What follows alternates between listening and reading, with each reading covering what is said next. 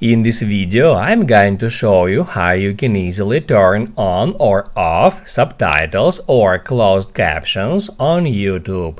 Be sure to watch the video to the very end so you don't make any mistakes, and of course do not forget to like this video and subscribe to my channel. Thanks guys. So let's get started, and first off, open up YouTube app.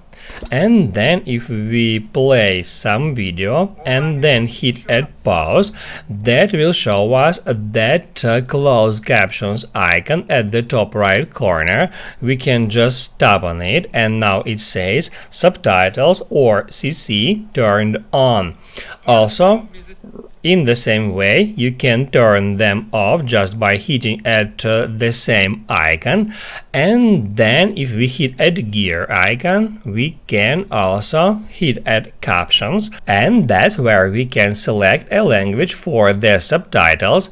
By default it is set to English, it says English auto-generated, but we can select different language for the subtitles. All we have to do is just hit at auto-translate and then just select different language for our closed captions. That's how it's done.